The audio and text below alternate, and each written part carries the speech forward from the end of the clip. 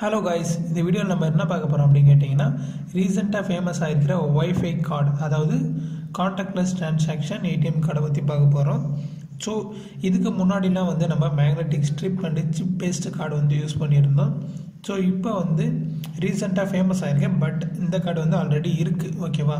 அதாவது wifi card அல்லது பேவே card அப்படினு சொல்றாங்க. ஸோ இந்த கார்டை வந்து நம்ம ஃபஸ்ட்டு எப்படி ஐடென்டிஃபை பண்ணலாம் அப்படின்னு கேட்டிங்கன்னா நம்மளோட ஏடிஎம் கார்டில் பார்த்தீங்கன்னா ஒரு ஒய்ஃபை மாதிரி சிம்பிள் போட்டிருக்கும். ஸோ அந்த ஒய்ஃபை சிம்பிள் வந்து அதை வச்சு அது இருக்கிறது மூலிமா நம்ம ஈஸியாக ஐடென்டிஃபை பண்ணிடலாம். அந்த ஒய்ஃபை சிம்பிள் வந்து எந்த கார்டில் இருக்கோ அதில் மட்டும்தான் இப்போ நான் சொல்லக்கூடிய இந்த மெத்தட் வந்து ஒர்க் ஆகும். நார்மல் கார்டில் வந்து ஒர்க் ஆகாது ஓகேவா. அந்த ஒய்ஃபை சிம்பிள் இருந்தால் மட்டும்தான் அது வந்து கான்டாக்ட்லெஸ். இந்த வைஃபை கார்டை வந்து நம்ம எப்படி யூஸ் பண்ணுறது அப்படின்றத பார்க்கலாம். ஸோ நம்ம இதுக்கு முன்னாடிலாம் யூஸ் பண்ணி இந்த மேக்னெட்டிக் அல்லது சிப் பேஸ்டு கார்டில் வந்து நம்ம ஏடிஎம்மில் போய் அமௌண்ட்டை வந்து வித்ட்ரா பண்ணுறோம் அப்படின்னா நம்ம ஃபஸ்ட்டு நம்மளோட கார்டை வந்து இன்சர்ட் பண்ணுவோம் அல்லது ஓகேவா கார்டை இன்சர்ட் பண்ணுவோம். இன்சர்ட் பண்ணிவிட்டு வந்து நம்ம பின் நம்பர் டைப் பண்ணுவோம். பின் நம்பர் டைப் பண்ணிவிட்டு மற்ற டிரான்சாக்ஷன்லாம் நடக்கும் ஓகேவா. அதுக்கப்புறம் நம்ம வித்ட்ரா பண்ணிப்போம்.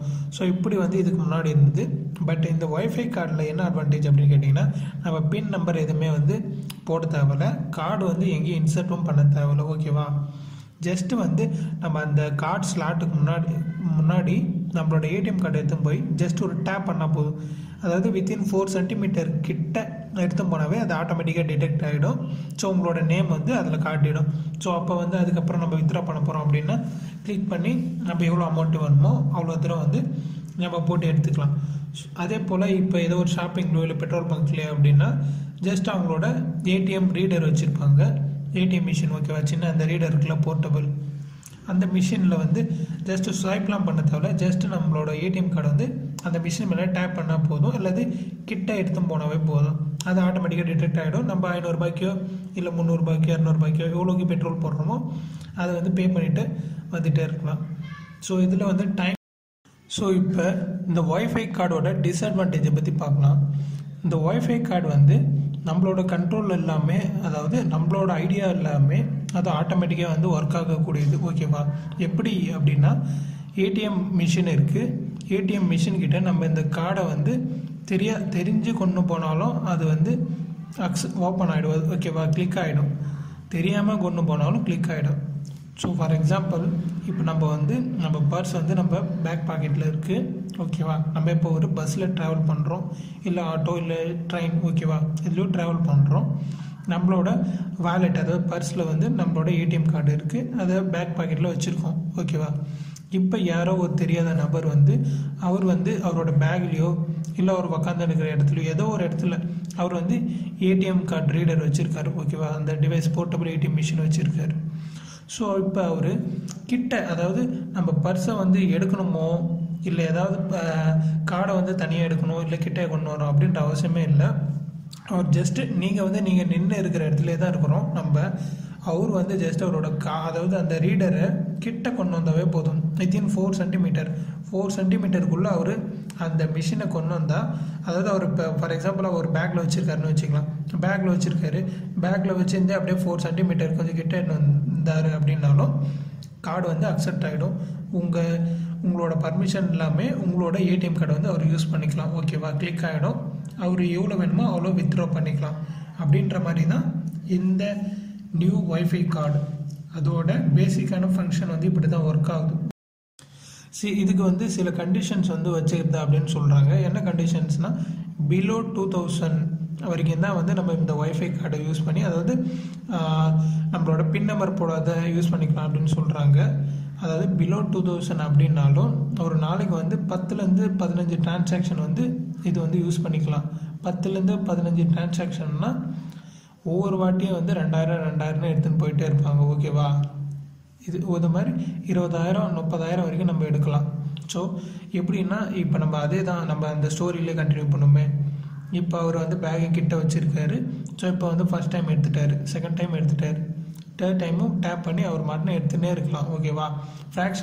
அதாவது வித்தின் 1 மினிட்டுக்குள்ளே இந்த டிரான்சாக்ஷன்லாம் கம்ப்ளீட் ஆகிடும். ரொம்ப ஃபாஸ்ட்டாக இருக்கும். ஜஸ்ட்டு டேப் பின் நம்பர் போட தேவையில்ல, அது அக்செப்ட் ஆக தேவையில்ல. ஜஸ்ட்டு டேப் பண்ணால் அது கிளிக் ஆகிடும், சர்வர்லேருந்து வேலை முடிஞ்சிட்டே இருக்கும். ஸோ இதுக்கு முன்னாடி என்ன பார்த்தீங்கன்னா கொஞ்சம் லேட் ஆகும். நம்ம பின் நம்பர் என்ட்ரு பண்ணணும், அது வந்து அக்செப்ட் ஆகணும், அது சர்வருக்கு போய்ட்டு திரும்ப ரிட்டர்ன் வரணும். ஸோ இது வந்து ஒரு லாங் ப்ராசஸ். பட் இந்த ஒய்ஃபை கார்டு மூலிமா ஷார்ட் டைம் டியூரேஷனில் வந்து வேலை முடிஞ்சிடும். ஸோ இது திருடனுக்கும் வந்து ரொம்ப ஈஸியாக இருக்கும். ஸோ நம்ம இப்போ இந்த ஒய்ஃபை கார்டோட அட்வான்டேஜும் பார்த்துட்டோம், டிஸ்அட்வான்டேஜும் பார்த்துட்டோம். இதுலேருந்து எப்படி தப்பிக்கிறது அப்படின்னு கேட்டிங்கன்னா ஒரு வழி இருக்குது. அந்த வழி என்னென்னா, நம்ம அலுமினியம் ஃபாயில் அப்படின்னு சொல்லக்கூடிய நம்ம ரெகுலராக யூஸ் பண்ணுறது, அதாவது ஏதோ ஃபங்க்ஷன்னா பிரியாணி பார்சல் பண்ணுறதுக்கு, ஸோ பிரியாணி பிளேட்ஸ், அதாவது சாப்பிட்றதுக்கு பிளேட்ஸ் யூஸ் பண்ண பார்த்தியா, அந்த அலுமினியம் தான். அந்த அலுமினியம் ஃபாயில் தான் வந்து இதுக்கு ஹெல்ப் பண்ண போகுது இந்த தெஃப்ட்லேருந்து. ஓகேவா? நம்மளோட ஏடிஎம் கார்டை வந்து பாதுகாக்கிறதுக்கு, நம்ம சேவிங்ஸ் வந்து பாதுகாக்கிறதுக்கு ஜஸ்ட் ஒரு 2 ரூபி அலுமினியம் ஃபாயில் தான் வந்து யூஸ் ஆக போகுது.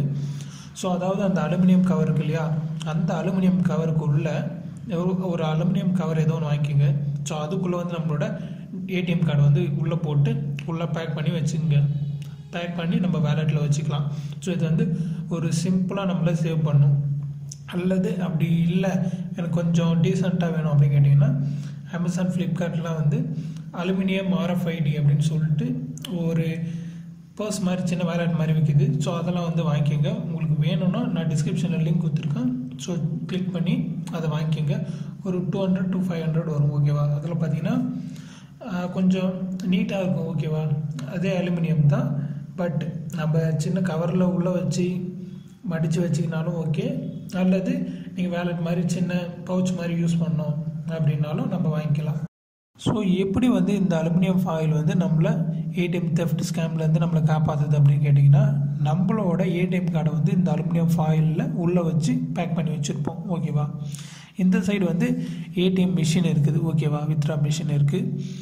ஸோ இப்போ நம்ம இது நார்மல் ஆப்ரேஷனில் பார்த்தீங்கன்னா நம்மளோட கார்டை வந்து வித்தின் 4 சென்டிமீட்டர் கிட்ட எடுத்துன்னு போனால் அந்த ஏடிஎம் கார்டு வந்து ரீட் பண்ணிவிடும். ஸோ இப்போ நம்மளோட கார்டை வந்து அலுமினியம் ஃபாயிலுக்குள்ளே மடித்து வச்சுருக்கோம். இப்போ நம்ம கிட்ட எடுத்துன்னு போகும்போது வந்து ரீட் பண்ண முடியாது. ஓகேவா? எந்த கனெக்ஷனும் நடுவில் இருக்காது, ஒயர்லெஸ் கனெக்ஷன் எதுவுமே இருக்காது. எப்படி அப்படின்னு கேட்டிங்கன்னா, இந்த அலுமினியம் ஃபாயில் வந்து சிக்னல் வந்து ரெண்டுத்துக்கும் கான்வர்சேஷனை வந்து பிளாக் பண்ணுறது மூலிமா வந்து எந்த கான்வர்சேஷனும் இருக்காது. ஸோ யாரும் வந்து நம்மளோட பர்மிஷன் இல்லாமல் வந்து வித்ட்ரா பண்ண முடியாது. ஸோ இதை தான் வந்து நான் உங்ககிட்ட சொல்லணும்னு நினச்சேன். அண்ட் இந்த வீடியோ பிடிச்சிருந்தா மறக்காமல் உங்கள் ஃப்ரெண்ட்ஸ் கூட ஷேர் பண்ணுங்கள். தேங்க்ஸ் ஃபார் வாட்சிங்.